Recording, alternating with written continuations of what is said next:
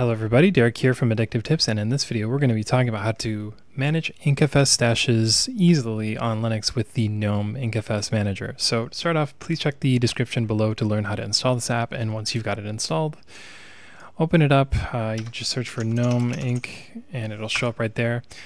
And the way Encfs works is they're basically locked little folders or archives, I guess, on your system, and you can put stuff in it. So once I mount this, I have to enter my secure password, and once I do that, my Encfs file system, and I have a recording folder with a clip in it that's completely locked away, but it's accessible to me now, so I can put stuff in it. If I want to put in this theme from the OpenBox video a couple videos ago, I can put that right here, and I can leave it there, and this is just completely accessible to me right now. But the minute I go and I click unmount, it's no longer mountable, it's no longer accessible, and I know that the stash directory is in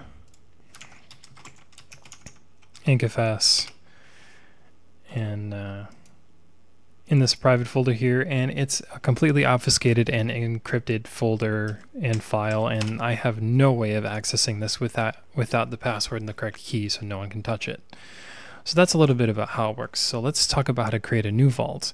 So to create a new vault, just click the plus sign, and you can make a new Encfs vault. So by default it has the private one that I already have set up, but if you need another one, you can go here, leave it as default, enter a password,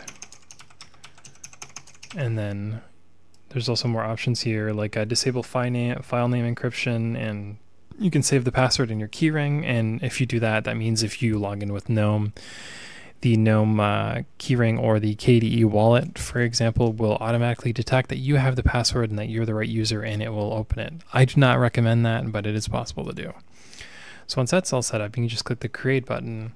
That will go through and it will set up and get everything ready, and then your Encfs volume is here. You can open it up because it's mounted under private 2, and just like last time, I can put a file there, and then I can click unmount when I'm done with it. I can go into Encfs. I know that private 2 is right here, and I know that it's completely obfuscated and I have no way of accessing it at all. Like if I try to open it here, nothing is going to work. It won't work at all. But the minute I do the mount, enter my password,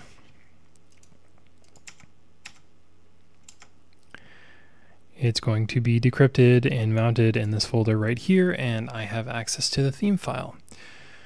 So yeah, just a brief overview of how to use the Encfs on Linux. GNOME Encfs Manager makes everything super easy. I highly recommend it, especially if you're just looking to hide a few files. The easy and quick way. This is a good way to go about it. Anyways guys, this is Derek, and I will see you in the next video.